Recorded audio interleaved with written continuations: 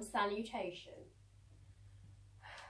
Feet planted into the ground, tailbone drawing downwards, suck the belly button in, hands by your side, keep those shoulders rolled down, shoulder blades almost like they're about to kiss.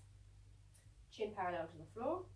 On the inhale, take the arms up and over the head, looking up to the hands.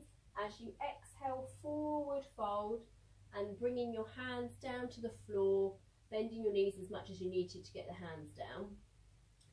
Now on the inhale, take your fingertips so that they're touching the floor. Have a nice straight strong back looking straight in front of you, and as you exhale, forward fold over the legs, keeping them nice and straight, feeling that stretch in the hamstring. You may not be able to get your hands on the floor, that's absolutely fine.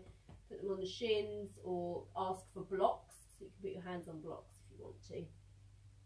From here you can either jump back or step back into plank. So step back into your high plank.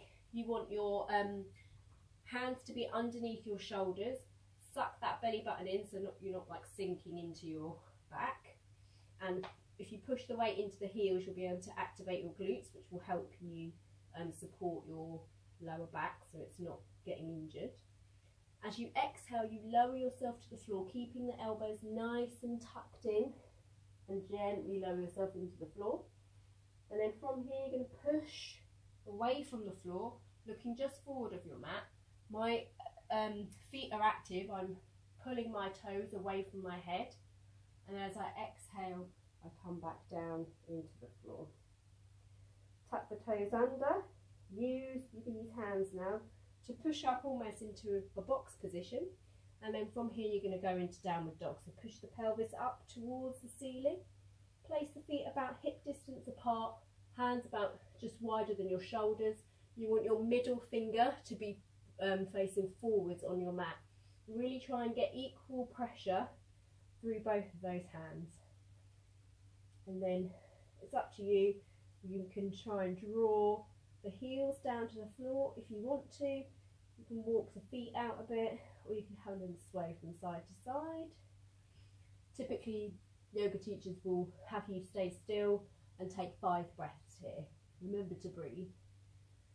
Shake out any tension in the head, yes and no. And then from here, you're going to look forwards towards your hands, and you can either step forwards or you can jump if you want to, bringing the feet up to meet the hands.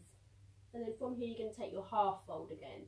The fingertips come to the floor, nice straight strong back as you look forward of your mat.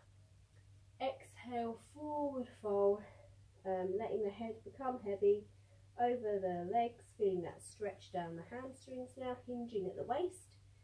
And then as you inhale, take the arms up and over, come up with a straight strong back, being mindful of your lower back.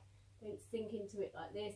Keep that belly button tucked into the tucked in as you come all the way up as you inhale, and then exhale, hands come either down by your side or back to prayer. Yeah.